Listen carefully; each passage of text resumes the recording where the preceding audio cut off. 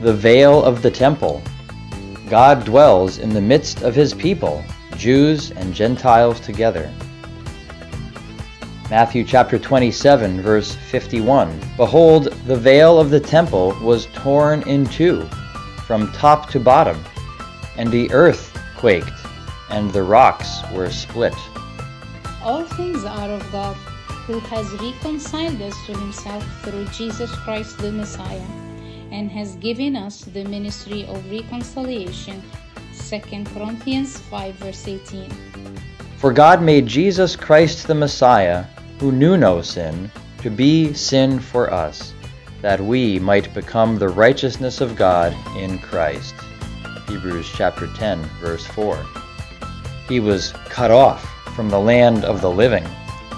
For the transgressions of my people he was stricken. Isaiah chapter 53, verse 8. He poured out his soul unto death. Therefore, brethren, having boldness to enter the holiest by the blood of Jesus, by a new and living way which he consecrated for us, Jews and Gentiles, through the veil that is his body. Hebrews 10, verse 19 and 20.